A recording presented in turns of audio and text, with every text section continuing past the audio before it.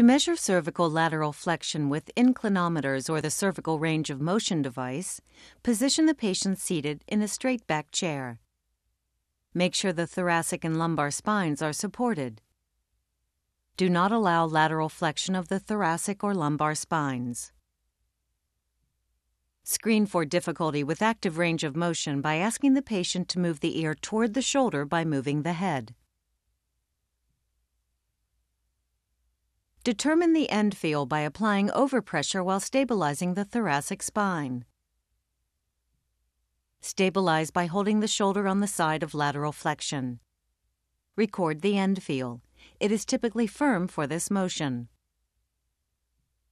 With the cervical spine positioned neutral, place one inclinometer over the spinous process of C7. Place the other inclinometer over the top of the head. Adjust both inclinometer dials to 0. With the cervical spine at the end of passive range, record the measurements on both inclinometers. The mathematical difference between the two is the range of motion measurement. In this example, the measurement is 30 degrees of right cervical lateral flexion.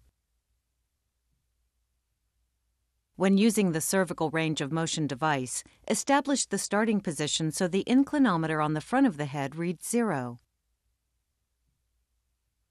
With the cervical spine at end range, read the measurement from the inclinometer on the front of the head.